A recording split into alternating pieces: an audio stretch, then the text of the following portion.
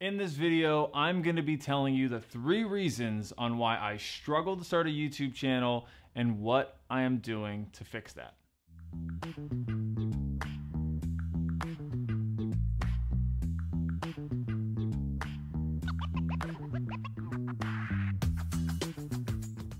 Hey guys, what's going on? Aaron the Speaker here, and before we get started, I thought it'd be interesting to give you guys a little bit of a background onto why I feel like I'm credible to even talk about this subject. Well, to begin with, over the last 10 years, I've worked as a professional entertainer. I've worked for the companies such as the NHL, working as the Florida Panthers in-stadium arena host. I've worked for Florida Atlantic University as their Division I arena host for football and basketball. I've worked for Major League Lacrosse as the arena host for the Florida Launch lacrosse team. I have hosted events for the Seminole Hard Rock Hotel and Casino. I've traveled the country with Bang Energy, hosting their events all over the country. I have been hired by the Arthritis Foundation to do their national galas across the country. I've done a lot of public speaking in front of crowds ranging from 30,000 all the way down to 2. Now, besides being a professional entertainer for the last 10 years, I was also a college professor. Even though I know I don't look like one, I taught communication and media studies. So that means I taught classes like public speaking, I taught intro to communication, I taught public relations, intro to mass media, journalism. So I have a strong background when it comes to understanding the media and also understanding communication and public speaking. So why have I struggled to start a YouTube channel? Well, to start off, I'm going to give you 3 reasons and then we're going to dive into them in more detail. The first reason, fear. The second reason is going to be technical skills. And the third reason is income. So let's jump straight into the first one, fear.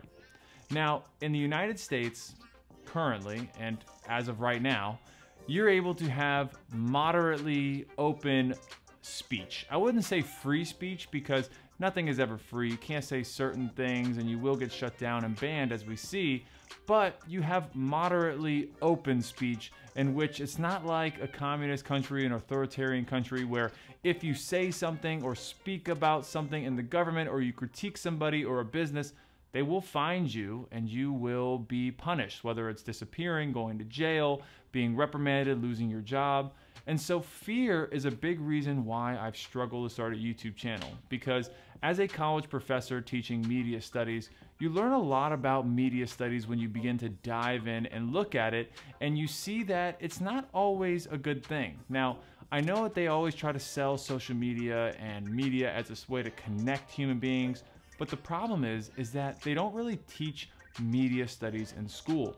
So basically, the average person, if they see 1 million commercials a year, aren't really equipped to fight back from those advertisements, meaning they're attacking your subconscious, constantly getting you to want to buy, purchase, and kind of fall into this ideology. If you don't know what ideology is, look up the definition, please, or I'll add it in the link below.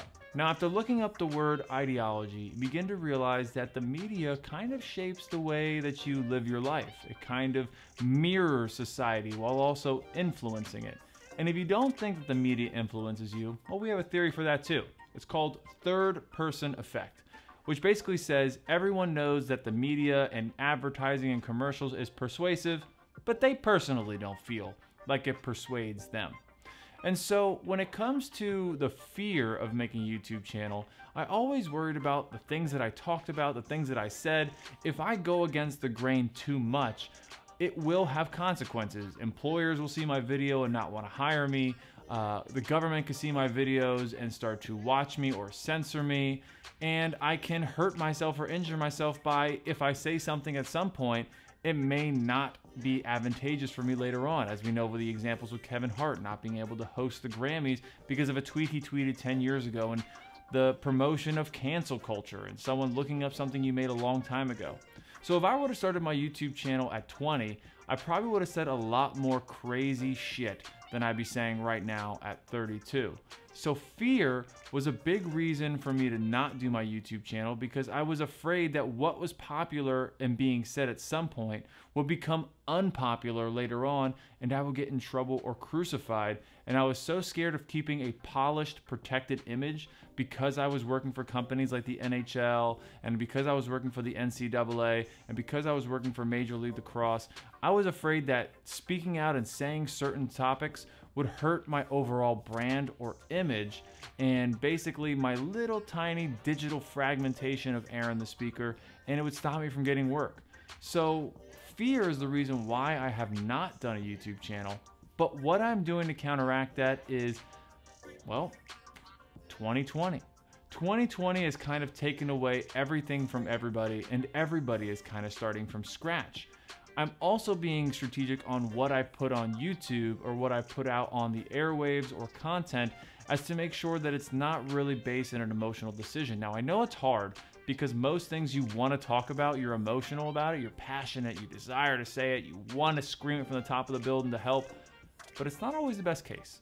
So what I'm doing is I'm trying to make these videos, whether educational, the tutorials, your how-to videos, because that's what really seems to be trending on YouTube, and what really people seem to like to see on YouTube if it's not going to be comedy content, which I'm going to be making too. The second reason is technical skills. Technical skills has stopped me a lot when it comes to starting a YouTube channel. The reason why is because when I got my master's in communication and media studies and mass media, yes, we learned about the media. I taught film appreciation. I was teaching people about lighting and positioning and camera angles and blocking. But just because you teach what those things evoke in people when they watch them, it doesn't mean you actually have the skills to be behind the camera knowing how to produce it. So a lot of what I've learned to even get to this point has been YouTube University. Videos like these that have helped me understand how to get a key light, how to get frame lighting behind me, how to get the background behind me, making it look good. And even now, I'm not really satisfied with my setup. I'm in my living room, and I have, this is the best that I can do. And I've made probably 60 to 70 videos over the pandemic that I never released. But technical skills is something that really stops people from starting their YouTube channel, and it stopped me. So what I would recommend is really diving down a rabbit hole of YouTube videos and starting with, there's so many out there. How to start a YouTube channel for beginners, and begin to look at all the equipment, put it into a cart on Amazon, figure out what your budget is, and then begin to dive in and film. Film, and delete. Don't post. Don't post it right away. Film it and delete it, because either way, it's not going to really help you or hurt you, but it can actually, you know, give you the confidence that you need to be able to make videos that you actually want to make, instead of feeling rushed that you're missing out on not making videos. So technical skills is something that has stopped me from making my YouTube channel, but it's something that I'm fixing in the future by using YouTube University and just practicing filming. And the third and final reason, of course, is income. You need income to survive. Everybody does. Now, fortunately for me, I've done a really good job of saving my money. And so when the pandemic hit in 2020, I was able to purchase new equipment, pay my rent, be able to purchase food and living expenses, while also not having to apply for jobs and work. And so I am also very fortunate, because I saw these things coming. My father was all about saving your money and getting ready for a rainy day. Well, 2020 was a monsoon. And so when I saved my money, it allowed me to be able to invest in the time to make a YouTube channel. But money is a big reason why I stopped and didn't do my YouTube channel, was because I was getting booked to do jobs that didn't require YouTube. I was getting hired as an entertainer to speak in front of people. I was making commercials for other people. I never had to do the producing myself. And when it comes to a YouTube channel, a lot of the times you are the producer, the talent, the editor, the marketer, you're everything.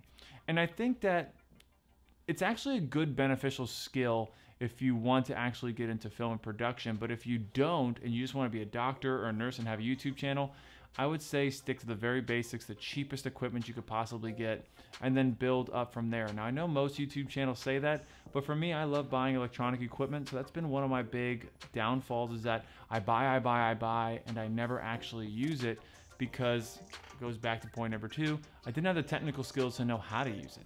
So when it comes to the money aspect of it, you got to realize that making these YouTube videos, as most YouTube creators say, take years, and most likely, if I had to guess, I would say only 20% of YouTubers make money off of their YouTube channel to actually be able to live off of it. It could be even less. I could be wrong. I could be way overestimating. It could be 5%, just like professional sports. Most people who want to play professional sports, only 2 or 3% actually make enough money to live off of it. So those are the 3 reasons why I've really struggled to start my YouTube channel. And I know this video wasn't extremely helpful, but it was helpful for me to kind of get this out and get these videos off my chest, because a lot of times I sit at home and I want to make videos and I want to record, and I don't, because I'm self-conscious, I'm afraid, I don't know the technical skills, and I want money. But going out and recording is kind of the only way to do it. So I hope that this video was somewhat helpful, but I think it was more helpful for me to actually make it than it was for you to actually watch it. But I hope that the following videos in the future get better and better, because that's kind of the part in the journey of YouTube. And I hope I don't say anything that gets me in trouble or thrown in jail in the future. So wish me luck. Thank you guys for watching the video. Leave a comment below if you have any questions that you would like me to answer. That would really help me with video topics on what you guys want to know about media, communication, comedy. And I appreciate you guys watching. So I'll see you guys later. I'm Aaron the Speaker, and thanks for watching my videos. All right, peace.